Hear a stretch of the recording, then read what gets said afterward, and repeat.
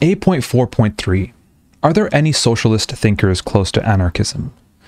Anarchism developed in response to the development of capitalism, and it is in the non-anarchist socialist tradition which anarchism finds most fellow travelers. The earliest British socialists, the so-called Ricardian socialists, following in the wake of Robert Owen, held ideas which were similar to those of anarchists.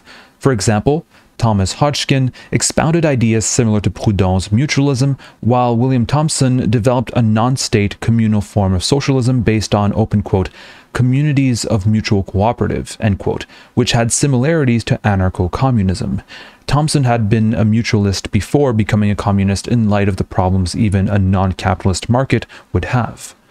John Francis Bray is also of interest, as is the radical agrarianist Thomas Spence, who developed a communal form of land-based socialism which expounded many ideas usually associated with anarchism. See The Agrarian Socialism of Thomas Spence by Brian Morris in his book Ecology and Anarchism.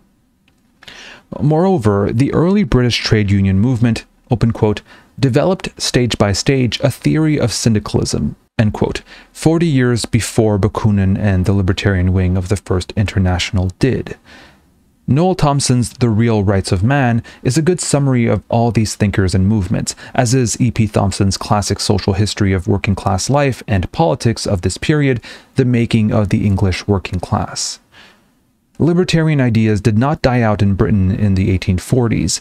There was also the quasi-syndicalists of the Guild Socialists of the 1910s and 1920s who advocated a decentralized communal system with workers' control of industry. G.D.H. Cole's Guild Socialism Restated is the most famous work of this school, which also included authors S.G. Hobson and A.R. Orridge. Jeffrey Ostergaard's The Tradition of Workers' Control provides a good summary of the ideas of Guild Socialism. Bertrand Russell, another supporter of Guild Socialism, was attracted to anarchist ideas and wrote an extremely informed and thoughtful discussion of anarchism, syndicalism, and Marxism in his classic book Roads to Freedom. While Russell was pessimistic about the possibility of anarchism in the near future, he felt it was, open quote, the ultimate idea to which society should approximate, end quote. As a Guild Socialist, he took it for granted that there could, open quote, be no real freedom or democracy until the men who do the work in a business also control its management, end quote.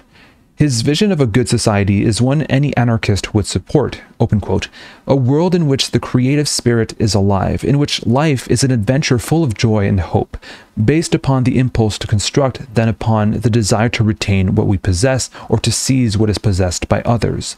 It must be a world in which affection has free play, in which love is purged of the instinct for domination, in which cruelty and envy have been dispelled by happiness and the unfettered development of all the instincts that build up life and fill it with mental delights, end quote. An informed and interesting writer on many subjects, his thought and social activism has influenced many other thinkers, including Noam Chomsky, whose Problems of Knowledge and Freedom is a wide-ranging discussion on some of the topics Russell addressed. Another important British libertarian socialist thinker and activist was William Morris. Morris, a friend of Kropotkin, was active in the Socialist League and led its anti-parliamentarian wing. While stressing he was not an anarchist, there is little real difference between the ideas of Morris and most anarcho-communists. Morris said he was a communist and saw no need to append anarchist to it, as, for him, communism was democratic and liberatory.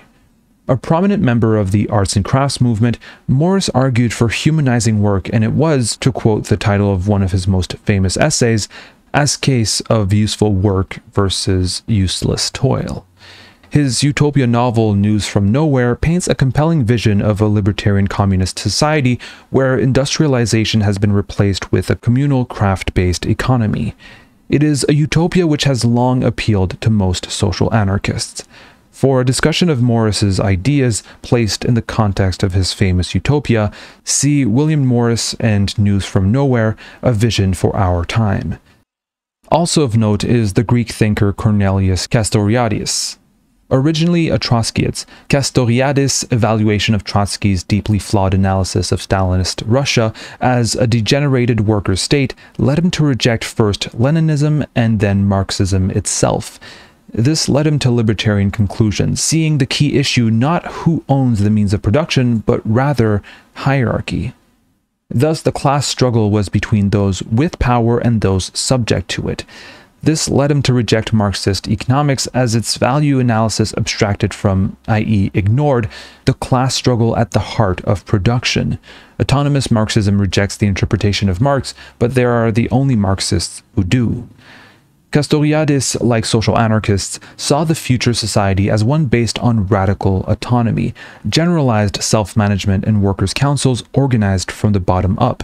His 3-volume collected works, Political and Social Writings, are essential reading for anyone interested in libertarian socialist politics and a radical critique of Marxism. Special mention should also be made of Maurice Brinton, who, as well as translating many works by Castoriadis, was a significant libertarian socialist thinker and activist as well. An ex-Trotskyist like Castoriadis, Brinton carved out a political space for a revolutionary libertarian socialism opposed to the bureaucratic reformism of labor, as well as the police-state socialism of Stalinism and the authoritarianism of the Leninism which produced it. He produced numerous key pamphlets which shaped the thinking of a generation of anarchists and other libertarian socialists. These included Paris, May 1968, his brilliant eyewitness account of the near revolution in France, The Essential, the Bolsheviks and Workers' Control, in which he exposed Lenin's hostility to workers' self-management, and The Irrational in Politics, a restatement and development of the early work of Wilhelm Reich. These and many more articles have been collected in the book For Workers' Power, The Selected Writings of Maurice Brinton, edited by David Goodway. The American radical historian Howard Zinn has sometimes called himself an anarchist and is well informed about the anarchist tradition. He wrote an excellent introductory essay on anarchism for a U.S. edition of a Herbert Reed book. As well as his classic A People's History of the United States, his writings of civil disobedience and nonviolent direct action are essential. An excellent collection of essays by this libertarian socialist scholar has been produced under the title The Zinn Reader.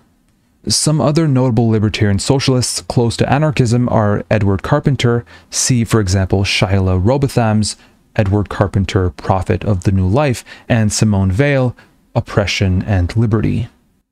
It would also be worthwhile to mention those market socialists who, like anarchists, base their socialism on workers' self-management. Rejecting central planning, they have turned back to the ideas of industrial democracy and market socialism advocated by the likes of Proudhon. Although coming from a Marxist background, they generally fail to mention the link which their central planning foes stress.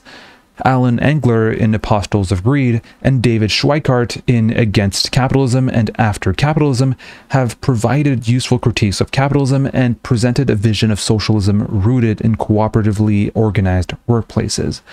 While retaining an element of government and state in their political ideas, these socialists have placed economic self-management at the heart of their economic vision and, consequently, are closer to anarchism than most socialists.